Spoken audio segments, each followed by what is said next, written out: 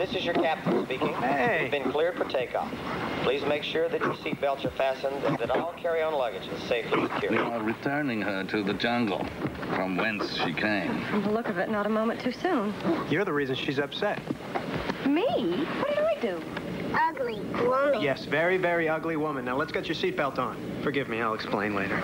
See? I'm buckling my seatbelt. See, Amy? We're all buckling our seatbelts. You can do it. Go on. Yeah, that's it. Good girl. Here's an egg. Amy, we do not throw things. Is that animal dangerous?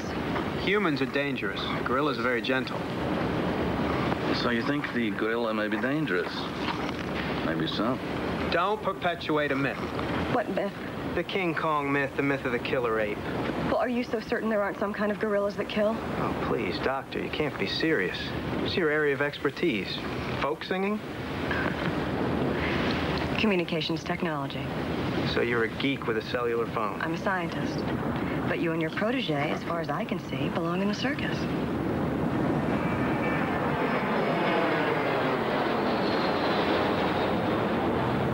Listen, just because you came up with a water cache at the crucial moment, it's okay, Amy. Where? Ground. Where? Ground. It's fine. We're flying. We're going to the jungle. Amy wants green drop drink. No. Amy wants green drop drink. All right, all right. You'd swear they were married. The notion of the killer ape may be politically incorrect, but that's not to say it's untrue. I can't believe what I'm hearing. Cliches usually contain some element of truth.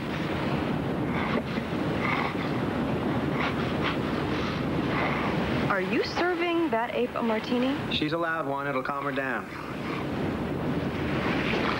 In my life, I have heard many a bizarre story. Many a bizarre story containing bizarre truth.